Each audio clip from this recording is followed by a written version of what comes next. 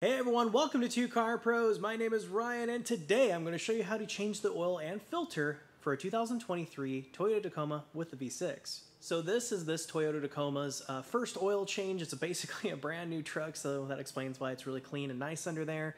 And it has some metal skid plates. I think those are only on the TRD. You might have plastic ones, or maybe yours have fallen off, they're not there, but they should all remove exactly the same, whether they're metal or plastic. This is a really easy and straightforward maintenance item that you should be doing every 8,000 miles or so if you're using synthetic, and you really should be in these newer engines.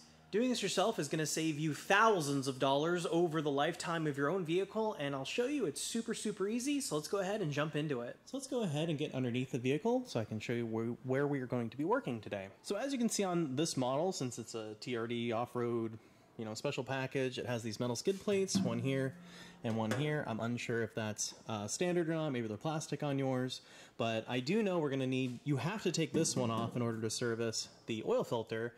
This one back here, though, it looks like Toyota gave you a nice cutout for the oil pan. However, I'm going to take this one off too, but that's just for instructional purposes. Were I doing this off camera, I would just remove the oil pan drain bolt. So now I can take a 12mm socket and remove all the bolts holding these skid plates up.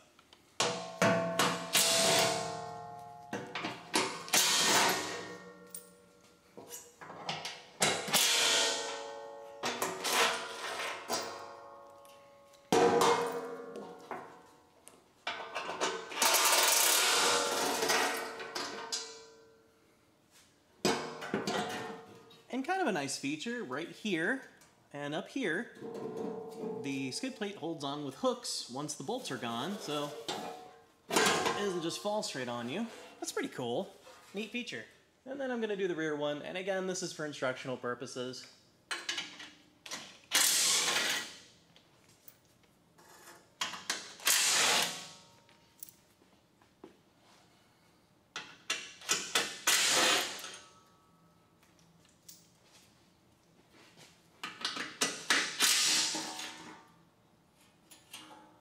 There we go.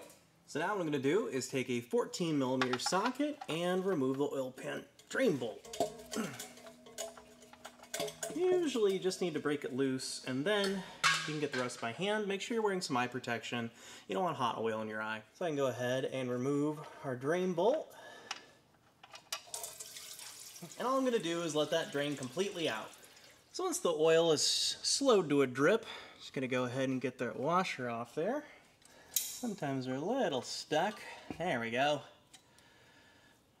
Make sure you get a new one of these, and the link will be down below in the description for you.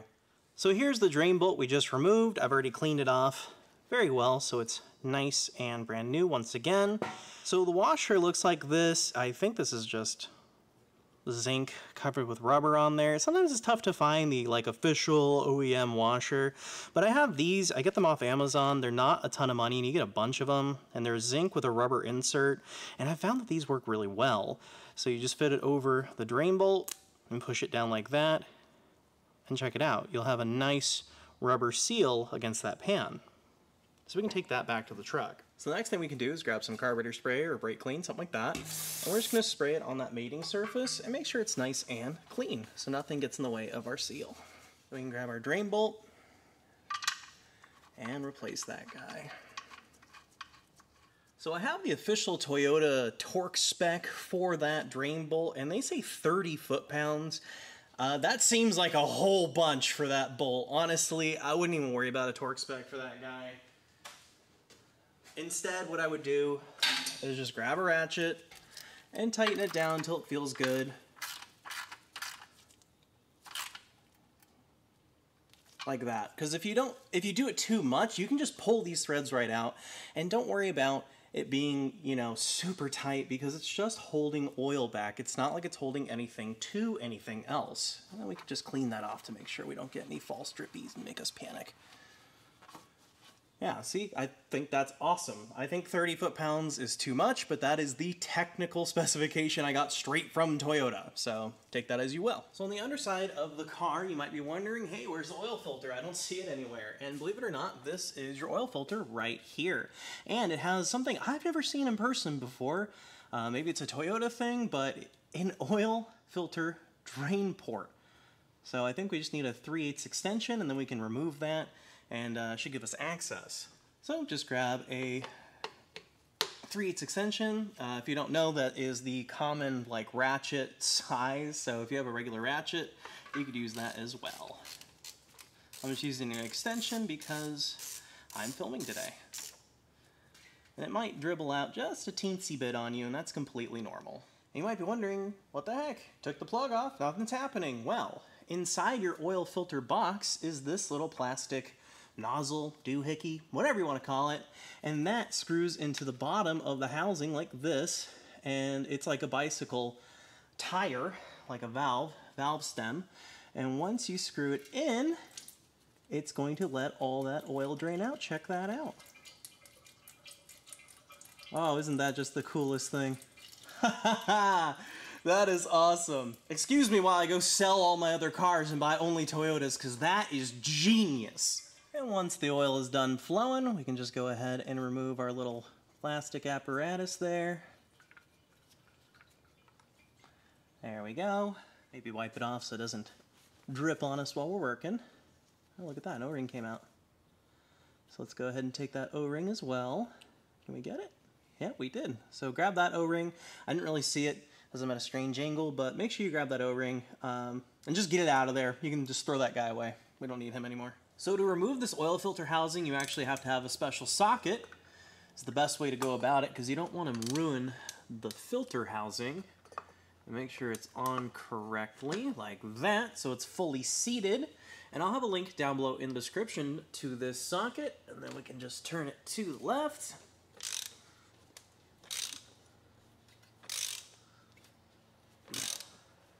Have your oil catch ready. There we go. And then the housing should come off with minimal drippage. That wasn't bad at all. So now what we can do is remove our old filter element and set that aside. Grab our new one. This is an AC Delco PF2259, and the link is down below in the description for you. And we can just set that to its new home. And you see how at first it's a little not concentric? You don't want that. You want to make sure it's nice and in the middle. Now we can flip the housing over and get the old O-ring off. Set that aside, and we're going to get our new one out of our package. And we can put that on into its home, just roll it down until it is sitting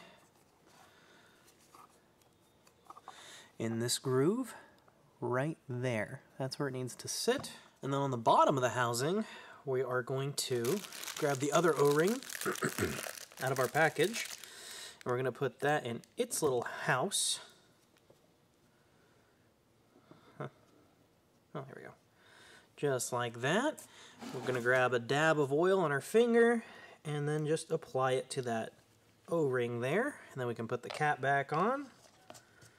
I'm just going to snug this down real quick. There we go. That should be plenty. And then on this O-ring that is going around this housing, grab some oil on the end of your finger and just apply a nice film over it, just like that. Fantastic. So now what I'm going to do too is I'm going to grab some carburetor spray, and I'm just going to spray it up into the filter housing itself, and I'm just going to give that a nice wipe down, a good cleaning, so that way our new O-rings will seal really well. Or new O-ring, I should say. That's what's doing the work. This is right up there on that surface, and we just want to make sure that's nice and clean. Yeah, like that. Looks great. And then we can put our filter back, making sure that filter hasn't shifted in there, making sure it's still all lined up and concentric, which mine is.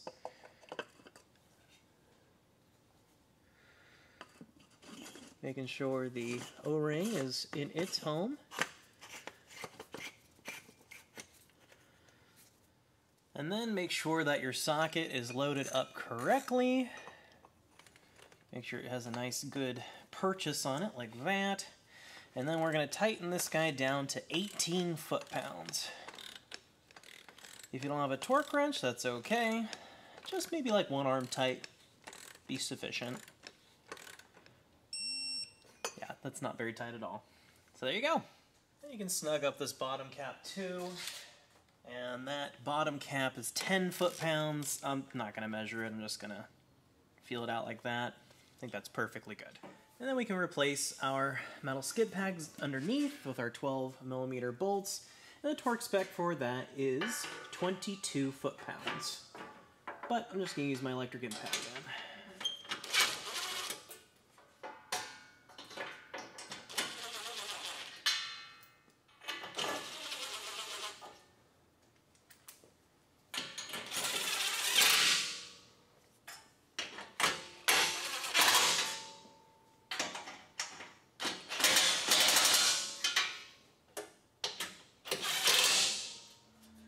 And now we can put on our skid plate for the front, putting the hooks on first, just there. Pretty cool feature, I think.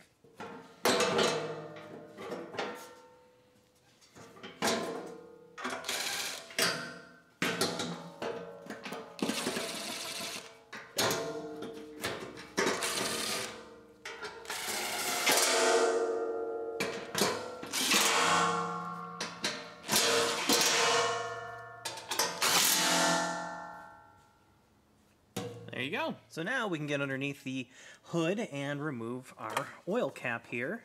And it has the viscosity written right on it, 0W20. And we can place a nice clean funnel.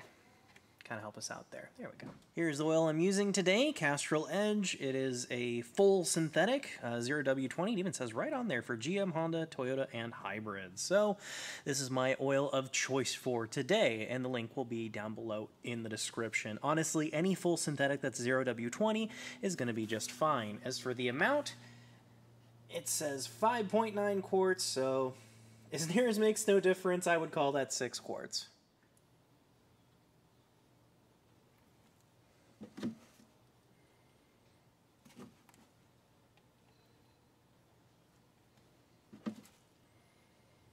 And there we go. That was our 6 quart in. So we can remove our funnel and place our cap.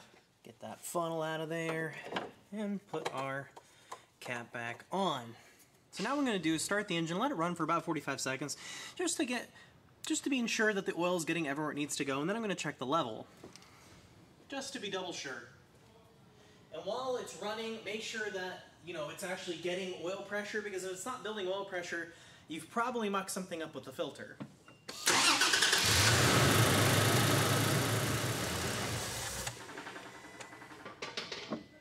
And then I'm going to wait about maybe 30 seconds to a minute to kind of let the oil basically fall back down into the pan so I can get an accurate reading. I just want to make sure that the oil filter has been completely full and the oil cooler's full, but they essentially want you to run it so that way it's at normal operating level, and then we can check it again. And it's a good idea at this time to look underneath the vehicle to make sure it's not just gushing oil out all over the ground. So here's our oil dipstick. Pull that all the way out. Wipe that off with a shop towel. Paper towel works too. And then plunge it all the way down. Like that. Bring it up, and we can see what our oil level's at. Might be a little tough to see because new oil is just so darn clean. But it is right just a hair above the second dot, which is totally fine. I'd run that all day, so yeah, I'd go 6 quarts. 6 quarts is good.